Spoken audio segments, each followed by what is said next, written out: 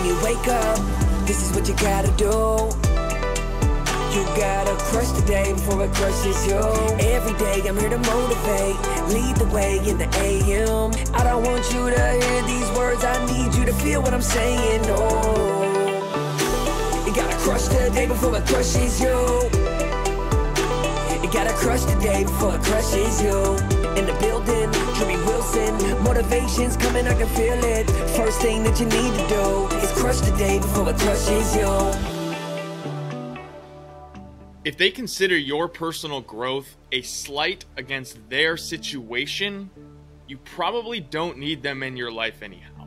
This is one of the things you're going to deal with on your journey of personal evolution, because not everyone is going to appreciate or agree with the fact that you are making changes in your life to be better. Because at some point, 99.9% of the world settles. They are content. And there's nothing against that, right? If that's their version of success, if that's their version of happiness, it's not for us to judge them. But what you're going to realize is there's going to be a lot of people who judge you on your journey to greatness. Every day when you wake up and make the decision to push forward and be just a little bit better, you run the chance of someone in your inner circle getting upset because you're growing. This is just human nature.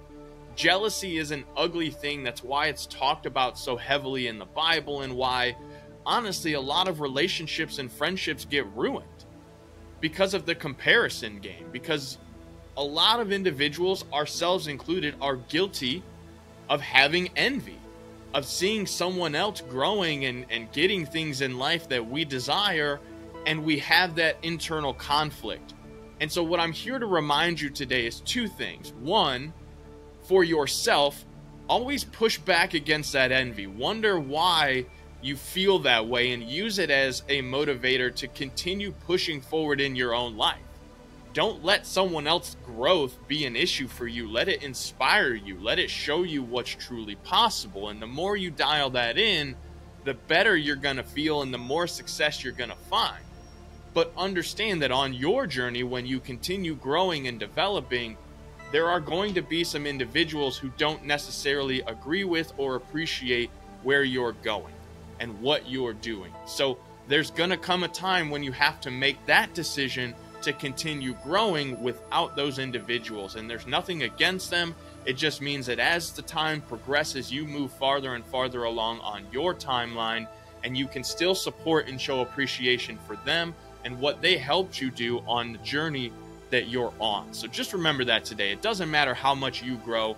It's not against them, and it's not when they're growing against you. It's about you making the decision to always be better every single day, and knowing that you're always focused on creating greatness. If you enjoyed this episode, be sure to go back and check out all the previous episodes. Make sure you subscribe and share this podcast with other like-minded, success-driven individuals who want to crush it. Check the show notes and grab your Crushing the Day swag over at crushingtheday.com. And remember, crush the day before it crushes you. You gotta crush the day before it crushes you.